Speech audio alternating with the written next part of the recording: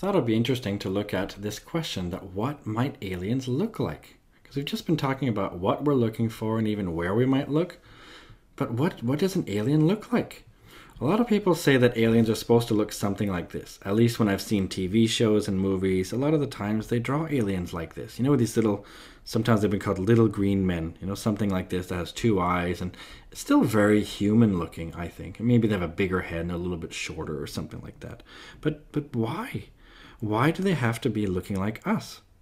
I mean, we don't know any better. Why do they have to look like us? Maybe they look totally different. In fact, that term, they look totally alien, right? Totally not like us.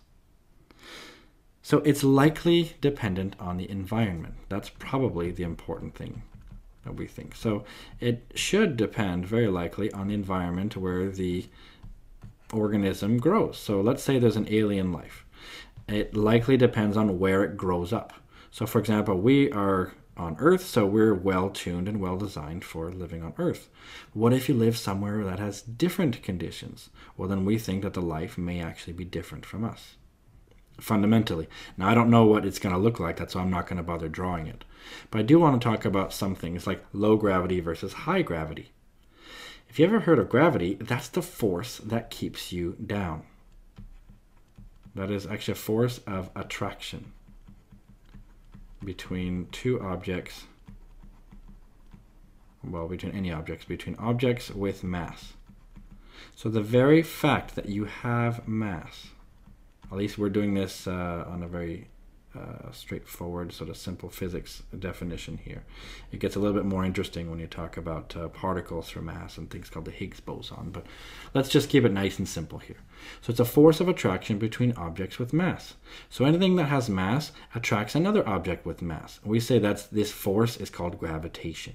Now force is a push or a pull. So in our case, for example, we live on the Earth, right? And on the Earth, let's say we're here, and then there's me, for example. Let's just assume I'm just standing there. So on the Earth, because the Earth has so much more mass than me, I have a tiny little mass, we both technically attract each other. Right? We both feel a force of attraction to each other. But I'm really going to feel it because the Earth is bigger than me, so it wins, so to speak. It's not quite that it wins. We both attract each other, but this is sort of the reason why I'm going to feel a downwards force towards the center of the Earth. So something that has low gravity, it just means that it has low mass. So we could say a low mass planet. So if there's a planet with less mass than us, or maybe not even a planet, it could also be a moon. So for example, the moon, like our own moon, there have been people who have walked on it, and there it has much less gravity than us, and because of that, they're able to sort of hop a lot. It was a lot easier to move around.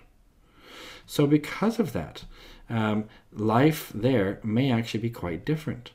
The life there on a low gravity, for example, I mean, they might be long and spindly maybe. So I'll say they could be, whoops, let's try to write this down properly here. So life, for example, could be long and thin. You know, so maybe like imagine like giraffes are really long, thin animals or creatures or organisms or things. If there's low gravity, it's a lot easier to live that way. But high gravity would be the opposite. That would be a high mass planet or moon, for example. Something that has even more mass than us. Well, then it's a lot tougher to sort of grow and live, you know, because you feel this force always. So because of that, the life on something that has high gravity will likely be, at least we think it could be, these will be animals that are probably, you know, short and squat, we could say.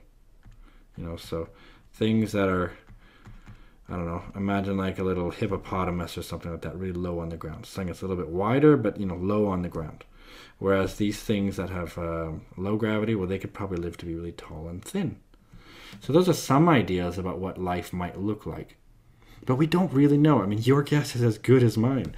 Should we really be so limited to these little sort of aliens like this? I don't know. I suppose we have to guess something. And people, I think, have tried to imagine them looking a little bit like a human. This is very human-like, I think. Just a little bit different, so that way we could recognize them. But why not be like a giant man-eating plant or some weird thing? I mean, who knows what it looks like? Now, This was kind of fun to do. These next 3 slides that I'm going to show you, I think are really fun. What I did is I just tried to go look at what are the weirdest looking animals on Earth. The reason I did this is just to try to think, well, if we're going to think about what aliens are going to look like, they're going to probably look something totally different than we ever thought of. And look at, just on Earth, how weird the life looks. So check out this one. So we have so much variety of life on Earth. There's anglerfish, for example. This one has this little sort of, this little protrude here, and I think this one here gives off light and it's supposed to attract animals. That's at least what I've read. This one right here, for example, is called the eye lemur, and take a look how funny he looks. There's a Dumbo octopus. There's even giant isopods. I mean, that's just weird looking life on Earth. This is very arbitrary. What I did is I just looked around for the weirdest looking animals that I could find on Earth. That's all I did. I just said, all right, what's weird looking animals to me? There was no real criteria other than what does Midge think looks weird. So look at these other weird ones too. So this one here has, 3 different sort of horns here. This one right here is all nose. This one is all ears. And this one here looks like it has no nose. Take a look at even some more. There's a tarsier. That's from Borneo. This is nocturnal creatures. That's why it looks like it's really surprised. That's just because it lives at night. So if it's during the day, it looks really bright for it. So it's like, wow. It's a viperfish. That thing looks like it has all teeth. Good news is they're really, really small. And they also live very deep in the ocean, so you're not likely going to ever see one alive.